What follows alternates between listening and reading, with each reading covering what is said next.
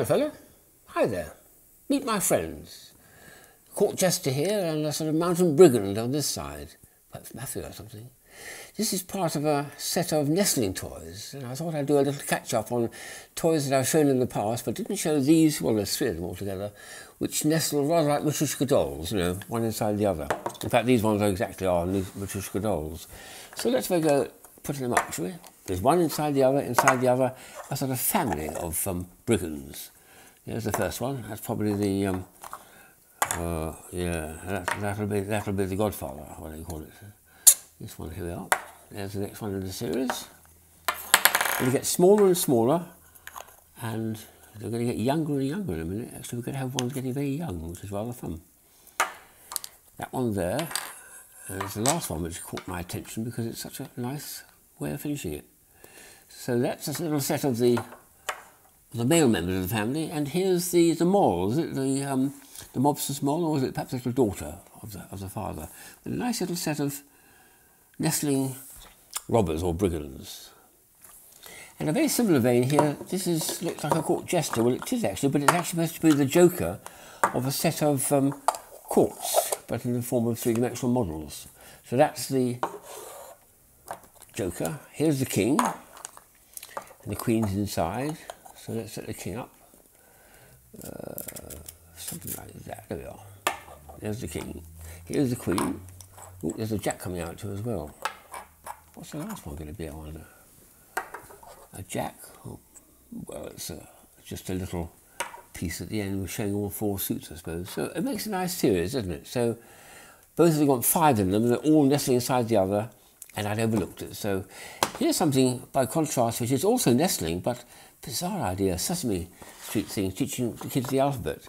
It's got about 6 boxes, one inside the other, with A, B, C on the outside, A, B, C, and inside they go G, H, I, all the way down to Z, or Z you call it. So there's G and H, but it's an A box to start with. And we've got to go on getting smaller. Here we go. There's the B box with some others inside it. Here's the C box. A lovely series of characters in each one, which is very nicely finished, I think. And this is the D box. Oh, look at that. And it's getting up to about Q and R inside. Goodness me, all these characters appearing in Sesame Street. And another one. And the last one here, oh, it's got a funny little snake inside. Is that part of the sequence of the stories of Sesame Street? I don't know. Anyway, it doesn't squeak. But it makes a nice little series like that. So a very nice nestling toys sequence which I'd overlooked and feel I ought to show. Good set, isn't it? So that's something I'd overlooked, but so a few more things I've got. Let's push it aside. Something here which I really didn't know I even had. I think this is from a long, long time ago, but I was showing padlock toys, novelty padlocks. And this is a car. It doesn't run, it's not powered at all, but it's got a padlock on it, which is extraordinary. That bit is a hasp that comes out.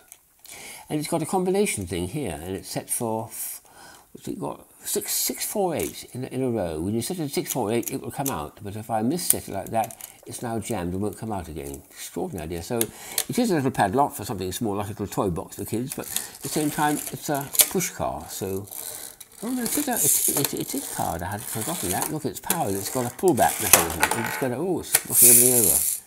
So it's a double bit of fun for kids. It's a padlock and a working sports car. Excellent. Something else I'd overlooked, and this is a very charming idea, was notepads, novelty notepad things. And this is a Japanese idea. And this is a series of notepads in the form of little leaves. You're supposed to write a little memo on it, like gone to lunch or something. But these are all sort of somewhat heat sensitive, so when you warm them in the hand, they start they start curling up on the edges. There we are, starting to curl up there.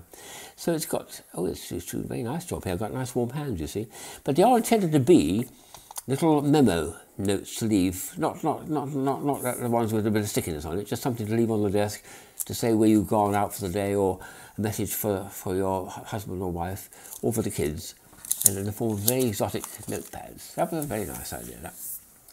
Here's something bizarre I picked up in America. It's a double-headed nickel, would you believe? This was put inside it. And it's a coin they've made specially for kids, I think it is. So it's a question of heads I win, tails you lose. It's got a head there, and when you turn it over, there's a head on the other side. A double-headed nickel, specially made for kids to enjoy, to be able to fool their friends with. Nice one. Lots of blurb about how to play with it.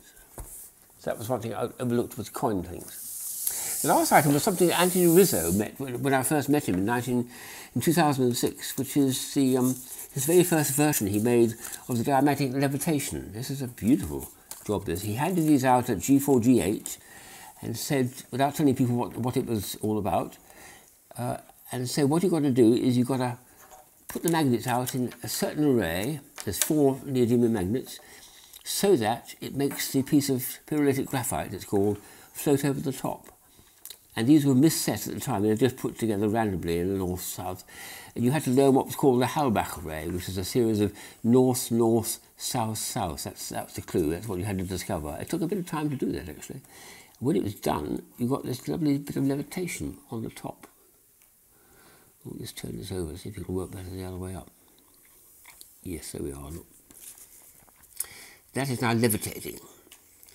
But I'd never seen it in the form of a puzzle, that you actually had to work out yourself what the array was in order to create levitation like that. And it says it's as a Halbach, it's north here, north in the other diagonal, south here and south here. And you have to learn that by trial and error, I guess. That's what I had to do, to find out how to make it levitate. And when it's working, there it is actually levitating. So that was the very first version of this new generation, really, of diamagnetic levitation ones, where you raised a bit of carbon rather than the magnet itself, which was the earliest versions.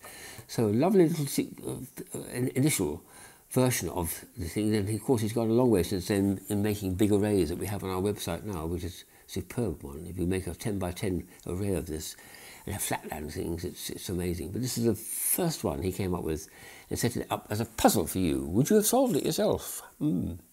I did eventually. It took me some time.